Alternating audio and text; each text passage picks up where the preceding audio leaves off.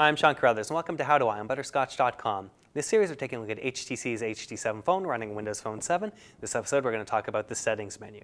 Now, of course, with every smartphone, you have a bunch of settings that you can change on the phone to determine how the phone works, and the HD7 from HTC is no different. To get to the settings on this, we're going to hit on the Start menu button at the bottom of the screen, and then tap on the right arrow, and then down to Settings. Tap on that, and it'll open up the settings for the phone. You see on the settings screen here, it looks a little bit like the Android settings screen, but of course it has a Windows Phone 7 touch to it. By default, you'll be on the system settings, but you can swipe left or right to get to the application-specific settings. Under the system settings, the first option is for ringtones and sounds.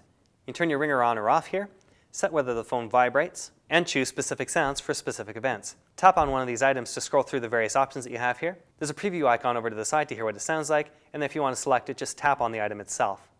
Now hit the back button to go back into the settings menu. The theme option allows us to change background colors and the accent colors to suit our mood. Next up is the airplane mode. This will turn off all the wireless functions like Bluetooth, Wi-Fi, and cellular, while still allowing us to use the phone itself while we're on an airplane. Next up is Wi-Fi settings. We can configure a new network if we want to from here. Next up, we have the Bluetooth submenu. If we want to use Bluetooth headsets with our phone, we can turn on Bluetooth here and then set it up below. Under email and accounts, we can configure our Windows Live account. We can set up other types of email accounts. We can even integrate our Facebook account here. Under the lock and wallpaper, we can change our wallpaper here to something else in our photos library or our wallpaper stash. We can also change the screen timeout here to a longer or shorter period if it times out quicker or longer than we'd like. If you're worried about your privacy in this area, you can also set up your phone to require a password to access it. So every time you turn it on, you'll require a password to gain access to the phone. Under location, you can turn off your location services completely, which will disable GPS and things like Foursquare, the map, other things like that. So if you want to still use the GPS for those things, you might want to leave this one on. Under cellular, we get some information on the network we're currently using, and we can set up whether we're going to use the data connection, data roaming, or 3G connection. We can also manually select our cell network if we want to change to a different one. Do so at the bottom. We can also manually enter an APN if we need to custom configure any settings here. Under date and time, we can change our settings if we want to. We can manually enter the settings if we don't want to get them directly from the network, or we can set it between 12 and 24-hour time. Under the brightness, we have the option to turn off auto brightness and set our own level. Under the keyboard, we can change the type of keyboard we're using to different types from around the world, and we can select a few options for autocorrect or text suggestions.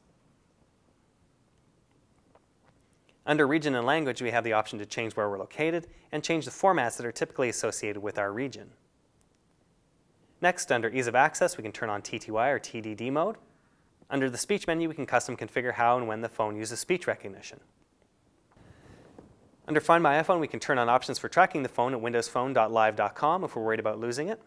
It's worth noting that turning this on may use up extra battery life.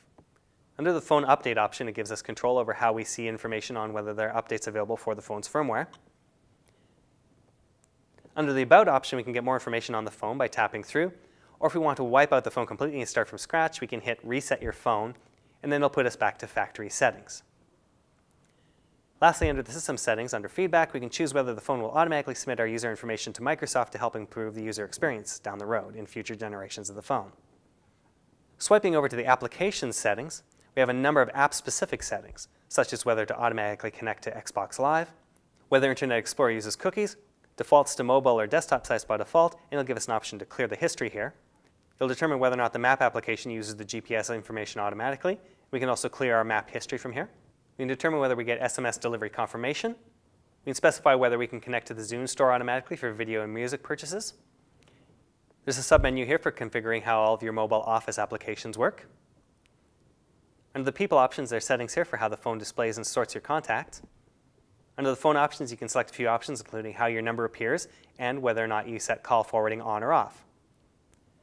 Under Pictures and Camera, you can choose if GPS is used, if the photos are auto-uploaded. Under Radio, it allows you to set your region. And the Search allows you to use your location, get auto-suggestions from Bing, and delete your history. Let's look at settings on the Windows Phone 7 running on HTC's HD7 phone. For more information on how to use the HD7 and Windows Phone 7, you can see the other parts in the series, and you can see the show notes for this and the other parts in the series at butterscotch.com.